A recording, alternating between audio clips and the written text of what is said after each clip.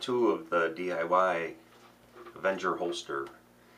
Part 1, what we did was we made the pattern, we traced it out onto the leather, we cut the leather, we sanded the edges down a little bit better just to even them up a little bit.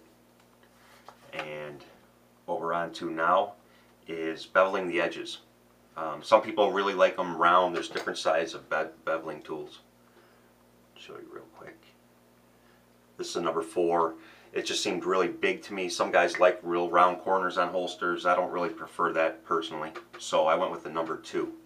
And this is the area of the process that I'll tell you, it can be a little bit tricky to keep on this line and get it all off. So just take your time. What I normally do is I start on the straightest piece because that's the easiest for me, and you just bevel the edges.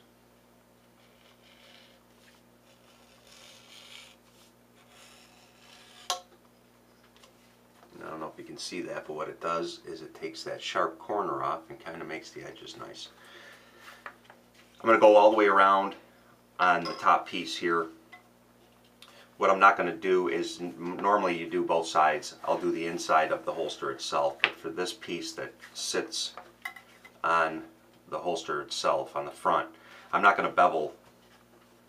I'm not going to bevel this side right here, because what happens is it makes it so round it almost looks like a duck's bill. So it just looks a little bit neater when that's square. For me personally, you guys can do anything you want.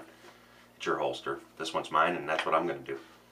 I'm going to get that all done, and we'll be back in a few. The edge beveling is all done. That's a hard technique. It takes a little practice, I think, with that tool to make these edges come out really nice. I think that's where I'm lacking a little bit in this process. If anybody out there has any tricks or better techniques, I'd love to hear back from you. You know, maybe teach me something new here. So now I have the templates back in on these pieces, and what all that drawing was, what I told you in part 1 we would get to. This is for my belt slot, so I marked it on the template itself. These will be my stitch lines, and if you notice in here I put a lot of X's, no glue and no stitch, because when I did the first couple I would either glue the belt slot down or I'd stitch. I put stitching here and ran it straight across, so it just helps to remind me not to do it. The big one is the same thing. This is where that piece will lay with the belt loops. This right here is the angle of my belt, and these are for my belt slots. Now one set is for a straight cant and the other set is for the 15-degree cant. We'll start with the little one here. What I do is I just lay this back on the piece of leather, take my punch, and just mark for where the belt slots are going to be drilled. I'll take that out to my drill press and drill. And so I don't forget to tell you, on these marks themselves, when you go to drill, make sure you keep the drill bit inside of that. If not, it'll be too wide. Now my belt is 1.5 inches, so for yourself you're going to have to measure your belt and make it according. What I did on here is I marked it because I'm going for a straight cant, and that's where I'll drill those holes. I took the piece out to the drill press and drilled the slots for the belt slot. Now you don't have to use a drill press. You can actually scribe that in and use a utility knife, or they actually make belt slot cutters. You can get those. So I just take it out, drill 2 3/8 holes right there. I scribed a line, and what I use is a chisel, and I strictly use this just for the leather working. What I did was I put down a thick heavy book, a cutting board, and an old piece of leather, just so it doesn't dull the blade on the chisel. And I don't know if I can get this in frame or not, but take your time. Put it on my mark. Give it a few taps.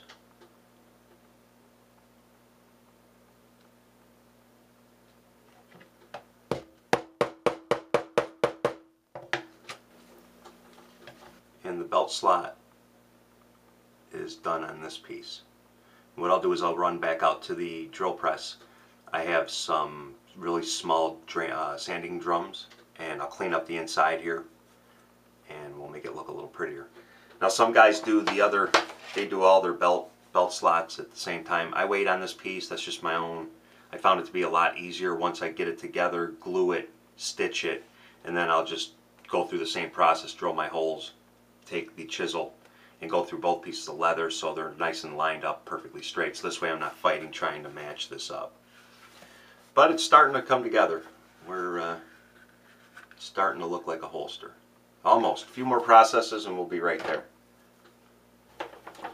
Belt slots all cleaned up, took it out to the drill press, used the sanding drum and got in there, and then beveled both edges on this because I want that to sit flush. And when this is raised a little bit, when you put it on the holster, nothing will snag. That's all done. Now I started my stitch groove around the slot because that's pretty tedious right there, and I didn't want to screw this up. So I figured I'd wait on camera to show you the rest of it.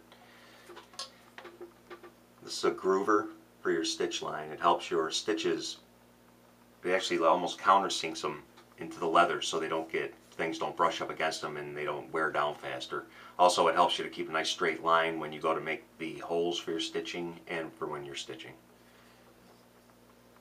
You basically set this tool at whichever size you want, and this fat part runs down the side of the leather, and this actually makes the groove.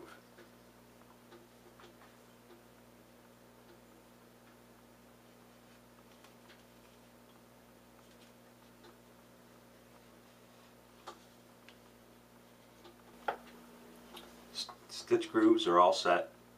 I went all the way around. Now what we do is there's a few different ways to do it. I'm not going to get into the other ways, but what I prefer to do is use there's a bunch of names for them: pricking iron, stitching fork, stitching iron, pricking fork. This makes the holes for your stitches. There's a whole bunch of ways to do it. Some guys like to contact cement these two pieces together and then do it at the same time, but I found when I did that, it's harder to pull once you mail this through the leather. It's so hard to get out of 2 layers of leather. It kind of pulls the contact cement up a little bit. So what I like to do is go around the top layer first, then I'll contact cement it, and then I just go back and repunch them so it's easier to get through one piece of leather. With this, I use a cutting board over the granite or marble, whatever you're using, and a scrap piece of leather, because I don't want this to go onto the cutting board. It blunts the edges, and these are pretty pointy and sharp. So what I do is I just start in one spot, making sure that the pricking fork is straight up and down, so you're going perfectly straight. You don't want it off to an angle.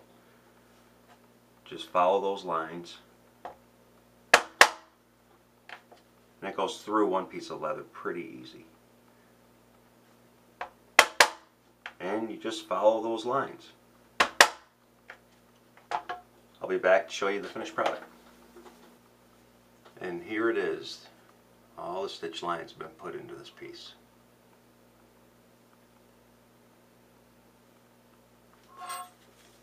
So we're getting close.